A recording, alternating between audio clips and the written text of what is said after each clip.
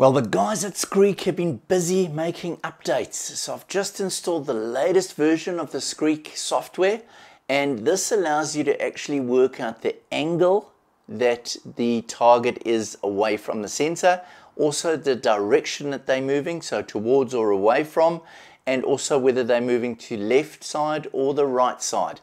What I'm also going to show you is what I've managed to work out about how the zones work.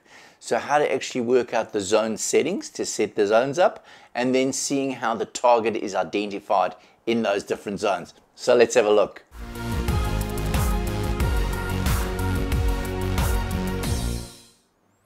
I've opened up the Screek to have a look what's inside. As you see, it's quite a simple device.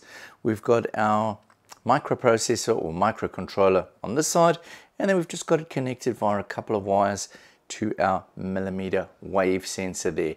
And as you can see, it's got two little holes in a 3D printed case, which allows access to the boot and the RST button on the microcontroller. So first of all, let's have a look at the target angle. So if I try and get directly in front of this, you'll see that it's moving towards 0. There we go, it's now moved to the positive. So as I move to the other side of the sensor, you can see it is increasing the angle that I am directly away from the sensor. If I move back in the other direction, you will see that it goes into the negative degrees.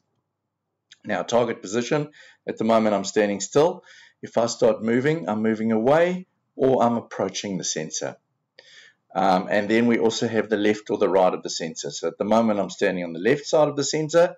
If I move on to this side of the room, I'm on the right hand side of the sensor. So those are all the new features. Now, going back to the zone settings, if you look down the bottom, you'll see we've got an X and a Y. So it's showing me my coordinates. So if you see now, if I move to a little bit further away, I'm going to move into zone, let's get into zone 2. So there we go, I'm in zone 2 now. So zone 2 is detecting me.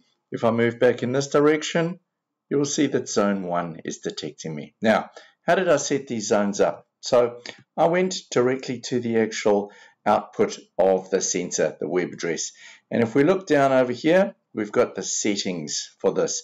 So zone 1, it's going to start at a certain point and it's end at another point for X and Y. So I've set it from 0 to 1000, 0 to 1000. And that's why currently zone 1 I am detected in, because I am standing at between 0 and 100 on each of those measurements. So if I move to zone 2 now, you will see that I have gone from 1000 to 2000 in each of the coordinates. So if I move back into that zone over there, there we go, they're both in 1000 and I've been detected in zone 2. Move slightly, there we go, detected in zone 2. So this is working really, really cool.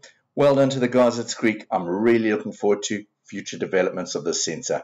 That's all for me now. Have a great week. Bye then.